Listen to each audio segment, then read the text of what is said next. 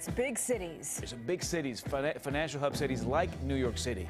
When you look at Chicago, Houston, San Francisco, they're seeing sort of really slow leisure travel this time of year. Monday through Thursday, these urban destinations see a lot of business travel, but the weekends are perfect for catching a deal, according to Gabe Saglier, our go-to guy at Travel Zoo. Most of us obviously are thinking about sunny destinations, so that's why Mexico, the Caribbean definitely come to mind. The advantage there is that if you pick destinations with a lot of volume on the ground, a lot of resorts competing for your vacation dollar, you can actually still come out a winner.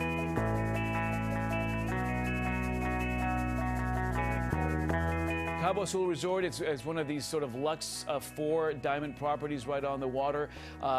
Family friendly, but mainly geared toward adults. It caters to a variety of different budget options, but overnight stays there right around between 150 and 250, depending on when you travel. And destinations for families such as Orlando are offering some bargains right now. The Beer Resort in Orlando, it's an official Walt Disney property, which means that all your shuttling to and from the Disney resorts are complimentary. Room rates start at $89 a night through April 24th.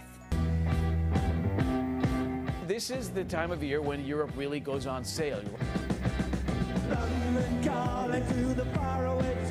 We're also seeing great airfare sales out of the East Coast, so you can put together 3, 4, 5-night packages to landmark cities like London for well under $700 per person with airfare out of New York. The Hotel London Kensington, this is just an example of a 4-star hotel in a very desirable part of London at under $150 a night.